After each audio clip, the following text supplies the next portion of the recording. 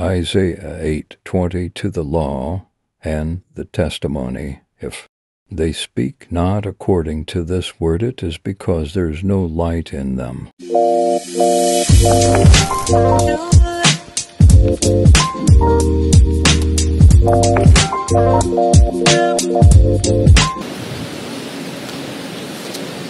Say with me, covenant practice. Say it loud, covenant practice. Louder. I have proved this for 35 years. When our church had 18,000 plus income in a whole year, we didn't borrow. We didn't beg. We didn't steal. The mystery of covenant practice. We didn't beg. We didn't borrow. We didn't steal. And I can tell you today, for 36 years running, we have never borrowed or begged, not taken a draft from any bank. This thing works. Don't make a mistake. Don't compare this thing with Harvard School of Business Theory. They are too far apart. When Israel came under a siege, and God said, look, I'm the Lord, I change now. You are under a curse. He said, return to me and I will return to you. We are rich, I will return to you in tithes and in offerings. Every truth of scripture is valid for all times and applicable to whosoever is interested. In tithes and in offerings. In tithes and in offerings. In tithes and in offerings. He said, bring all the tithes to my house. Let them bring to my house. Prove me now herewith, if I will not pour you out the window, open to you the windows of heaven, and pour you out the blessing until you shall have not room enough to receive it. Please understand, God does not change.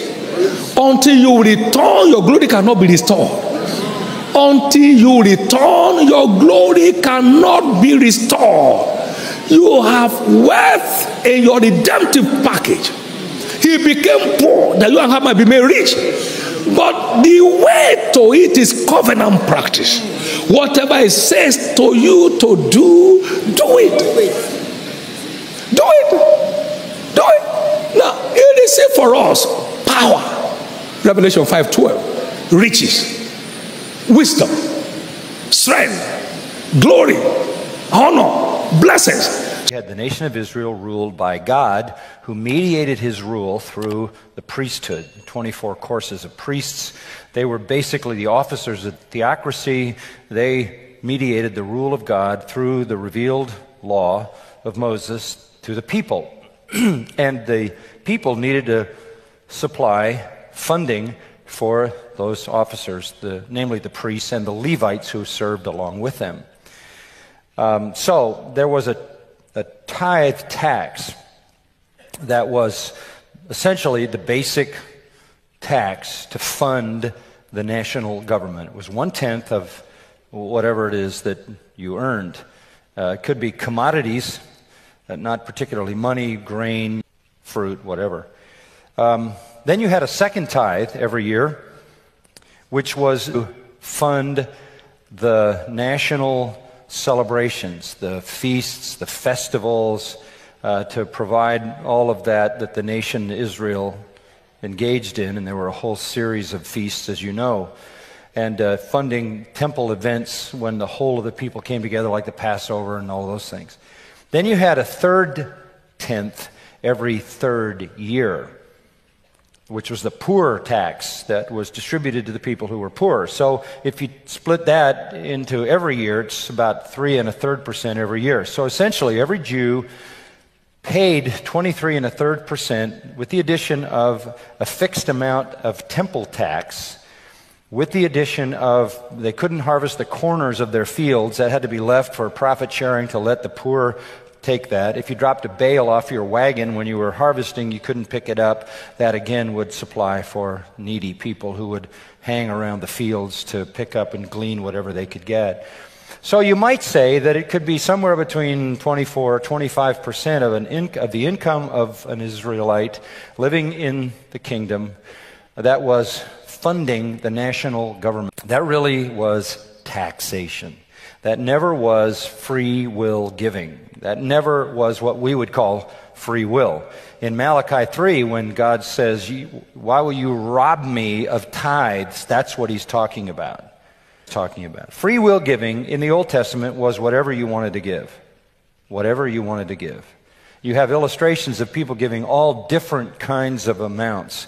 A tenth of a tenth was given in the Pentateuch. When they built the temple, you remember people were told to bring whatever they wanted to bring. And they brought gold, and they brought jewels, and they brought everything, and finally they brought so much that they had to say, stop bringing, we have too much, it's an overload. In the book of Proverbs, it simply says, give the first fruits, doesn't say an amount, be generous, etc. So you had taxation, which was fixed, and you had free will giving, which was flexible based on the heart of the giver. The same thing is in the New Testament. Even though Israel ceased to be a theocracy because they're occupied by the Romans, Jesus says, render to Caesar the things that are Caesar's. Pay your taxes. The Apostle Paul says, pay your taxes, Romans 13.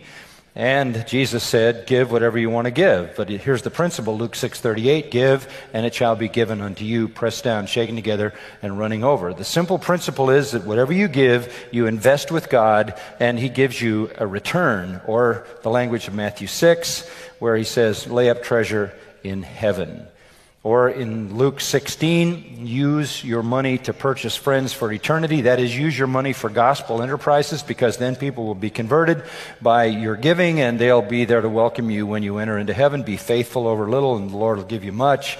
Don't serve God in money. All those are general principles. So the simple thing is this. Tithe was never, in the Old Testament, a means of free will giving to the Lord. It was the way the theocracy was funded. If you study the story of Joseph, you'll also find out that it was 20% that Joseph determined should be the tax in Egypt. And that really is the historic base for the American taxation system, which not too many years ago was basically about a 20% tax, and is still for perhaps some majority of the population. So pay your taxes and fund the government. The Jews in the time of the Rome, and give to the Lord what you want. The Jews in the time of Jesus had a real difficulty with the tax part, because their tax money was going into the hands of Rome. And the tax collectors were the scum, because they were Jews who bought tax franchises from Rome and then prostituted them into a way to get rich, like Zacchaeus and Matthew. They extorted money. So tax collectors were Jews who had betrayed their heritage, who were collecting taxes for the pagan, idolatrous, occupying Romans, who were extorting more money than they should. The Romans set a fee for a tax franchise. We need this amount each year from the zone that you operate in. Whatever else you can get, you can keep. So tax collectors were surrounded by a mafia, thugs and strong-arm people who would extort the money out of the people. They became very, very rich, and that's why they are always categorized with sinners, with the scum and the riffraff of society. They couldn't attend a synagogue. They were basically despised in the culture. So the Jews were reluctant then to pay their taxes, because they knew that it was going to the occupying and idolatrous Romans. And so when Jesus said, render to Caesar what is Caesar, this was a shattering realization.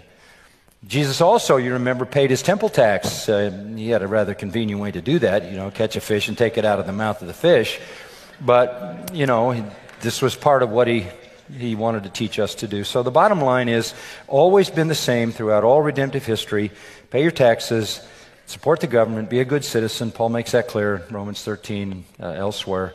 And give God whatever you want to give. And the principle for giving is 2 Corinthians 8, sow sparingly, reap sparingly, sow bountifully, reap bountifully. Whatever you give to God is what you get a return on. If you want a small return, you give a small amount. If you want a big return, you give a big amount. God keeps very careful records. Not only will you enjoy his blessing here, but you will enjoy his blessing eternally in the reward that awaits the one who is the bountiful giver. That's the principle. I assume you're not promoting a prosperity gospel in that explanation, or are you? No. The Lord All has I'm saying promised to bless the faithful giver. And I think one of the reasons the Lord blesses the faithful giver is because a faithful giver, being blessed, is able to give more. It's not an indulgent kind of thing.